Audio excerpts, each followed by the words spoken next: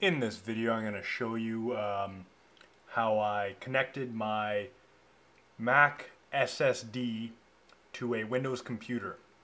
So here I'll just show you it's 120 gig and right there, Apple SSD. So there's some pretty expensive card readers out there, but I'm pretty cheap, so I went for the eBay one. It's right there. That's the card, and then that's the SSD. Obviously Windows won't read it with stock Windows, so I had to put on a HFS Plus application. I tried HFS Explorer. It works. Just load system, auto detect. I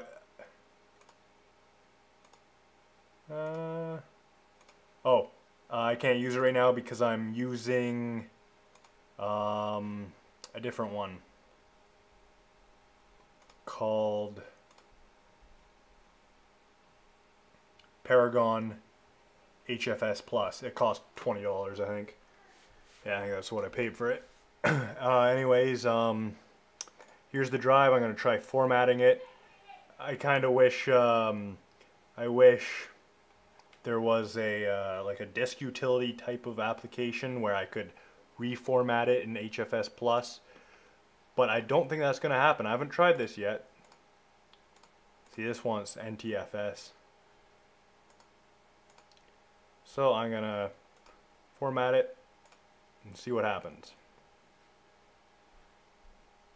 Obviously, I'm pretty sure you'll just, if I were to put this back in the MacBook Air, I just have to use disk utility to format it as Mac OS X journal, which I'm guessing is HFS Plus. Must be. Yeah, so here's the drive. Says it formatted. Try copying a video to it. See what happens. Oh yeah, yep, works fine. Anyways, I'm pretty happy with the eBay cheap reader. I think I've seen some for $120 or something for the ones that you plug in USB. That's all nice, but this thing I got for like $6 shipped or something. I'll show you the eBay ad. So video's gone after I formatted it. Everything's good. Anyways, I'll start up the video again once I get the card out. It is a PCIe card, so you have to have a PCIe slot on your computer. And I'll just show you what it looks like when it's out. So here's the adapter PCIe card. You do have to match it up with your MacBook version, so make sure you buy the right one, or the SSD will not fit. So there's the model numbers and years there. Those fit, and it fit what it said it would, and just pops right in and screw holds it down.